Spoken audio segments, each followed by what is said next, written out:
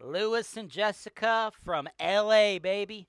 You guys are looking for out-of-state rentals because LA is expensive, and I'm here to help you. We're going to be looking in the greater Cleveland area today, one of the best cash flow markets, and I got a high-quality property for you. I'm going to break down the numbers, the pros, the cons, the risks, the rewards right now. This is your show. This is the show where I work for you directly, taking your needs. I'm going through the MLS, and I'm trying to find the best possible deal for you guys. Put down 25%. That's the perfect way to buy this. That's why real estate investing is the greatest industry in the world.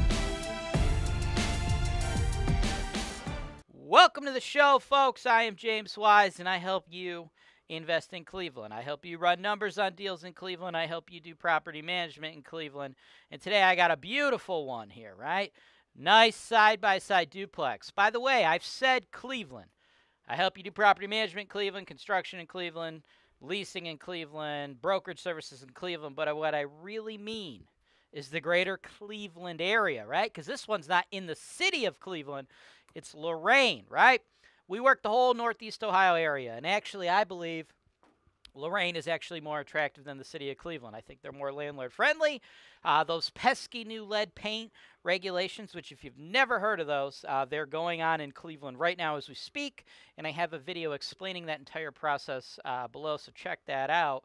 But those pesky regulations, don't have to deal with them in Lorain, and guess what? If for some reason Lorain decided eventually you do need to deal with them, you won't need to deal with them on this house because this house is brand new when it comes to investment properties comparatively. It's built in 79. Lead paint was made illegal in Ohio in 78. And for those of you out there who are like, dude, 79, that's old, bro. Nah, not when it comes to investing in Northeast Ohio, folks. Most duplexes in Northeast Ohio built like 1920, right? A lot of them are about 100 years old. So 1979, whoo, that means the main stack going under your yard, a lot newer, right? Like 50 years newer. Electrical wiring, 50 years newer, right? Here's a little tidbit. I'm sure a lot of you don't know this. Knob and tube wiring that gets installed in the 20s. Yeah, it's still present in like 95% of those houses out here in Cleveland, right? This one, not so much, okay? Galvanized piping throughout the house, right? Galvanized stuff. Not going to have it here either, right? So there's some inherent benefits to getting newer stock, right? So this is one of the newest properties. So it's very nice, but you will pay a little bit of a premium for that, but that's okay because this thing's going to make money, man. 1405 New Jersey Avenue, Lorain, Ohio. Just hit the market. 167. I don't think you could get it for 167. We're going to be aggressive because this is probably one of the nicer assets. It's definitely the nicest duplex in the entire city of Lorain, which I love, man. They got 2 new naval bases getting installed out there, right? That's like, I don't know, 3, 4, 5,000 jobs somewhere in there.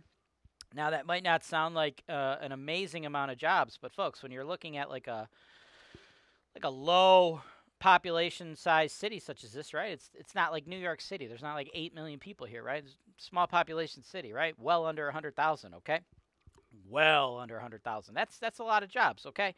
And more jobs equals more demand. More demand equals higher prices in the future, more appreciation in the future, right? So I think we should bid 170. What we're going to get is market rents, 2 tenants paying $9.25, $1,850 a month, 22.2 for the year. Of course, you don't get to keep that, folks. You got to factor in fixed variable expense estimates. I've managed thousands of tenants, so I could tell you a reasonable estimation of performance when all things are considered is a little bit over $11,000. If you bought it for 170, you're only putting down 42.5. Bank's kicking in 127. Man, that's why I love real estate, man. The bank pays for 3/4 of the pie, and then the tenants pay off the loan. It's beautiful. Should project out to a cash-on-cash return long-term, 11%. But you got to think, when comparing this to other assets, all that stuff I talked about it being newer, yeah, that's going to help, right? It's going to help, right? You're going to trend on the better end of these estimates, right? In addition, tenants do not move out of really nice stuff like this, right? Especially when you get the side-by-side versus the up-down. To further prove that evidence, I gave you the market rents. There's a double-edged sword here, right? On the good news, bad news sandwich coming your way, right? On the bad side, there's not actually tenants paying market rent yet, okay?